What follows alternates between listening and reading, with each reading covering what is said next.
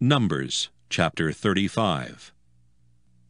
And the Lord spake unto Moses in the plains of Moab by Jordan near Jericho, saying, Command the children of Israel that they give unto the Levites of the inheritance of their possession cities to dwell in. And ye shall give also unto the Levites suburbs for the cities round about them.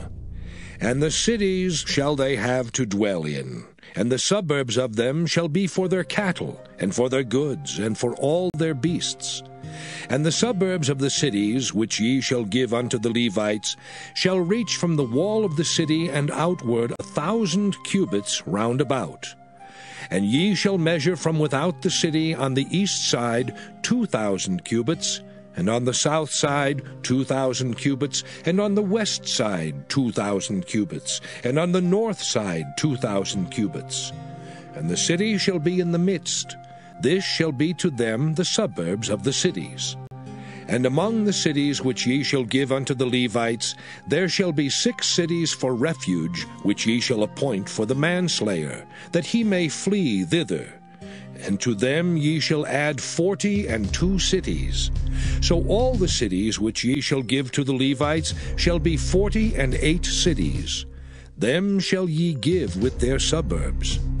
And the cities which ye shall give shall be of the possession of the children of Israel. From them that have many ye shall give many, but from them that have few ye shall give few. Every one shall give of his cities unto the Levites according to his inheritance which he inheriteth. And the Lord spake unto Moses, saying, Speak unto the children of Israel, and say unto them, When ye be come over Jordan into the land of Canaan, then ye shall appoint you cities to be cities of refuge for you, that the slayer may flee thither, which killeth any person at unawares. And they shall be unto you cities for refuge from the avenger, that the manslayer die not, until he stand before the congregation in judgment.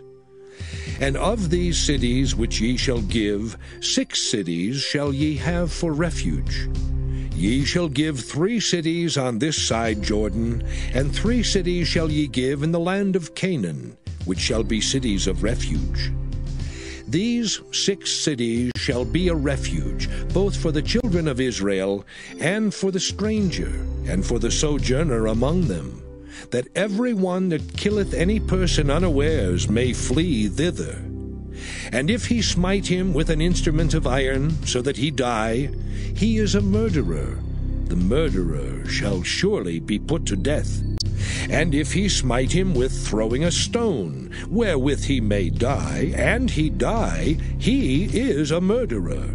The murderer shall surely be put to death. Or if he smite him with an hand weapon of wood, wherewith he may die, and he die, he is a murderer. The murderer shall surely be put to death.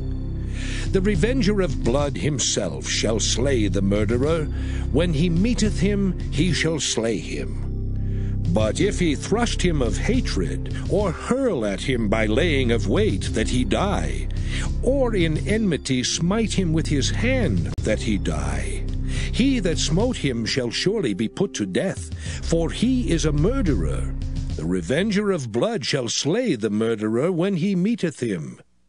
But if he thrust him suddenly without enmity, or have cast upon him anything without laying of weight, or with any stone wherewith a man may die, seeing him not, and cast it upon him that he die, and was not his enemy, neither sought his harm, then the congregation shall judge between the slayer and the revenger of blood according to these judgments. And the congregation shall deliver the slayer out of the hand of the revenger of blood, and the congregation shall restore him to the city of his refuge, whither he was fled. And he shall abide in it unto the death of the high priest, which was anointed with the holy oil. But if the slayer shall at any time come without the border of the city of his refuge, whither he was fled, and the revenger of blood find him without the borders of the city of his refuge, and the revenger of blood kill the slayer, he shall not be guilty of blood. because he should have remained in the city of his refuge until the death of the high priest. But after the death of the high priest, the slayer shall return into the land of his possession.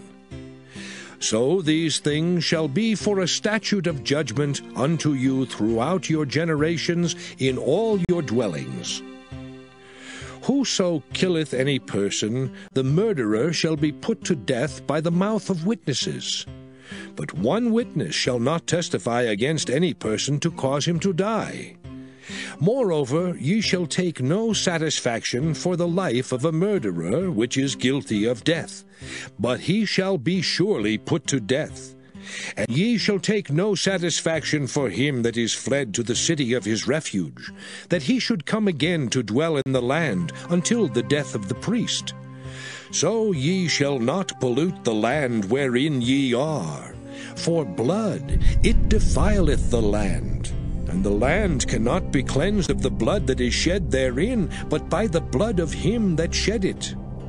Defile not therefore the land which ye shall inhabit, wherein I dwell.